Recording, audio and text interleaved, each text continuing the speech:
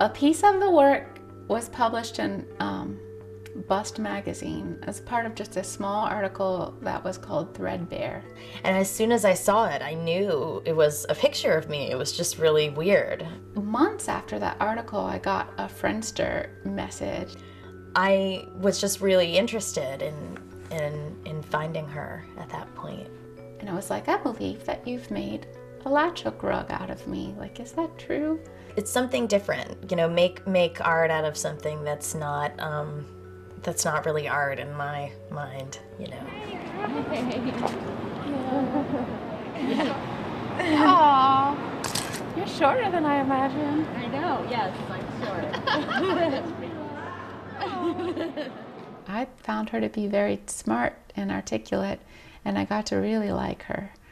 I sort of felt like we had a connection because, I mean, I didn't know until I talked to her later how long it had taken her to make the rug. And then also I was curious about her, sort of what her artistic intent was around the pieces that she creates. And I was really fascinated by her personal story.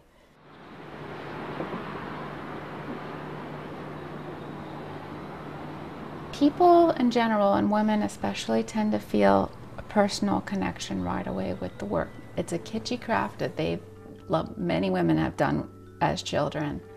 And so immediately they're like, oh, I can do that. It's not a painting on the wall where it's just, they marvel at the skill. It's just like, oh wow, I used to do that when I was a kid. I was a kid in the 70s when I hear that latch hook rugs were really popular, so I didn't have sort of an immediate response that perhaps an older person would have, which is like, oh my god, this is something that I used to do of like hearts and bunnies or whatever, and now it's a naked woman.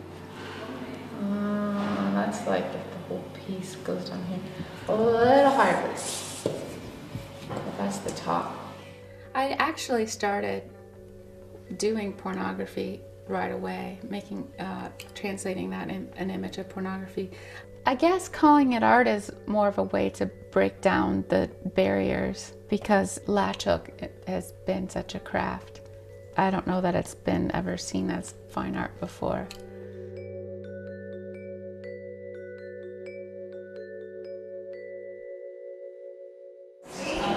I found the rugs at thrift stores, and then I tried to choose a photograph that was actually from the era that the rug was made. So, and then I used the computer to give it imagery and to make a pattern. I think her new pieces with the found rugs are really cool. I love stuff like that. Of course, like being at a thrift store, they've been discarded. And since I do this, it's just amazing to think about the number of hours that are put into a piece like this, and just to have it find its way to a thrift store.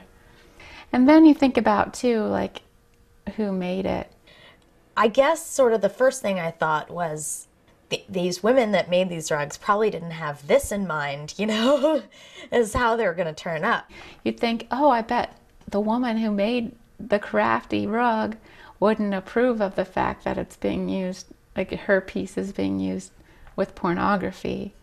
Or by putting like a more like explicit picture of a woman in the background, a sexually active, happy woman. It is a nice exercise just to think, like, what if the woman in the picture made the rug? And like, I like to think of it like I'm giving something back to the woman who made it in the first place, to give her rug power to be in a gallery and as artwork. Bigger. Okay. And I'm interested too in the way, and some of these where the photograph's going in the background, I'm interested in how one will hide the other. It's also kind of interesting when thinking about sort of a finished piece versus how you can transform something even after it's supposedly done. I like that. I like that concept of being able to sort of continuously alter things.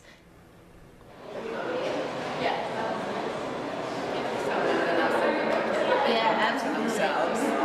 And some people are like, like thrilled to make it, and some people like would prefer it as a kid because it just seems too narcissistic. Yeah. Some of my views about pornography have been shaped by virtue of what I do. If you're choosing certain behaviors, you will work out a way in your head to make it make sense to you. What'd you say? I can hold it for you. Oh, I'm okay. I do this all the time. I'm a trained professional.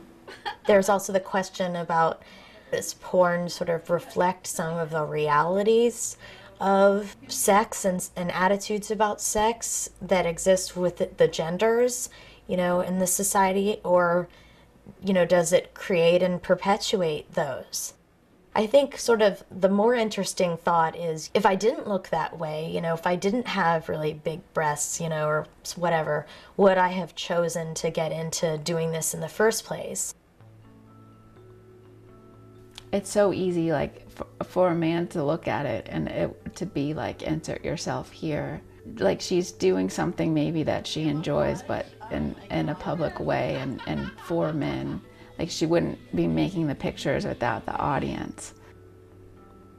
With the idea on consistency, I never came into it saying it's not about capitalism. For the most part, that's what it's about. So why wouldn't somebody want to appeal to that? But at the same time, like, I would think it's a shame if somebody felt like they had to get breast implants or whatever to be considered beautiful, because I don't have those kinds of standards. What attracted me to Whitney's work is more that, you know, you can appreciate it as a piece just on its own, but it's thought-provoking in a way that a naked picture really isn't necessarily. I wouldn't hang a naked picture of myself on the wall, but I would hang a naked picture of myself as a hooked rug, you know, because it legitimizes it somehow, because it's not as incredibly narcissistic.